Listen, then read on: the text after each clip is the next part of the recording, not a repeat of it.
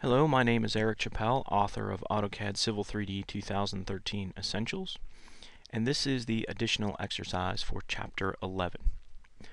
So, as you know, in Chapter 11 we've been talking about section styles, section view styles, and annotation. So we're going to do a little bit more of that in this additional exercise, and we're going to address some things with the Madison Lane section views.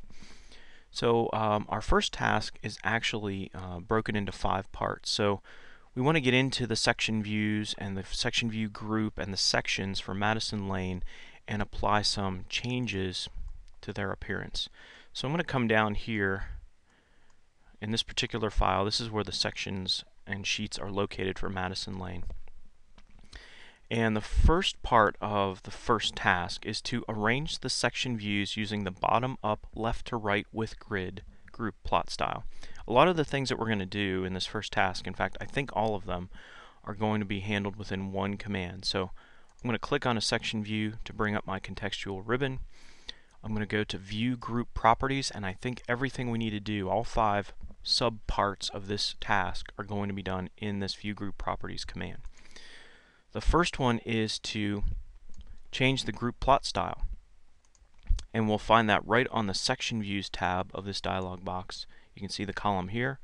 So I'll click that, and we want to do bottom up left to right with grid. That's our group plot style. So let's kind of do these one at a time and click OK after each one. So there we see the bottom up left to right with grid. It went ahead and updated the layout automatically, and you can see that now everything fits on one sheet. So that's pretty cool. The other change we want to make is the section view itself. So let me go back to View Group Properties, and on the Sections tab, actually I want to go back to Section Views again, and we're looking at the Style column here. Now this first row works the same way. If I change this first value, it changes everything beneath. But then I can also go to the individual values for different section views and change them, kind of like an override. I want to do all of them. So where it says road section now, I want to change that to design 1V, no grid. And if you remember from earlier, 1V means a vertical exaggeration of 1, which is no vertical exaggeration. Alright, so we'll click OK. That's going to change the appearance of the section views a little bit. Click OK again, and you can see it takes away the grid, as it should, because the grid is contained within the sheet. The next change we need to do is take away the bands. So again, now here, because my grid is gone, I have to click on the outline of the section view to select it. So I'll go back to View Group Properties, and where it says Band Set, I'll click the ellipsis button there. And as it is right now, there are no bands, but just to complete the exercise the way it's laid out, I'm going to import the no bands band set. But really there are already no bands there. So that step is actually already taken care of. Next, we want to apply a label set for the rock. So again, I'll click the section view, go to View Group Properties, and this time I'll go to the Sections tab because I want to do something with an individual section across all of the section views.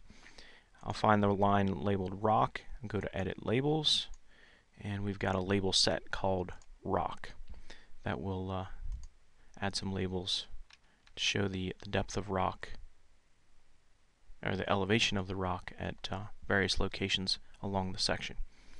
Finally, we want to take this appearance of the corridor section and change it to the presentation code set style, which, if I remember correctly, has some hatching in it and some things like that. So again, we'll go to View Group Properties, and I'll go to my Sections tab. There's my Madison Lane corridor, and I want to change the style to presentation. And there you can see the change. We've got the little bit hatching. We've got the line work drawn. I think this might have some line weight associated with it. So I'll turn on the line weight feature, and we can see the heavy line across the top, the green line indicating the grass strip, and so on. Alright, so that satisfies all of the requirements for task number 1. Task number 2 is pretty easy. It just simply says to update the group layout after you've made the preceding changes. Now we've been clicking OK after each change, so I think a lot of what we've been doing has already been updated. But just to be sure, I'm going to click one of the section views in the group and then go up here to update group layout. So let's see if any changes take place. Yeah, there was some change there. It was able to compress them down a little bit, probably because of a change to the section view style or the labeling that we used. But in any case, we're able to fit some more sections into a smaller area. So that takes care of the second task for this exercise. For the final task, we want to call out the change in the cross-section that results from the bus pull-off. So let me go back to plan view. And if you recall, we have this little area right here for buses to pull off and let school children off or pick them up or what have you. And what we want to do is call attention to that in the section views to let the contractor know that there's a change in the road geometry and to provide some details so that the contractor can build it properly. And we can see by the sample lines that there are two sections that actually show this change, 2 plus 50 and 3 plus 00. 3 plus 50 is beyond the change, 200 is before it, so we've got those two section views that are affected.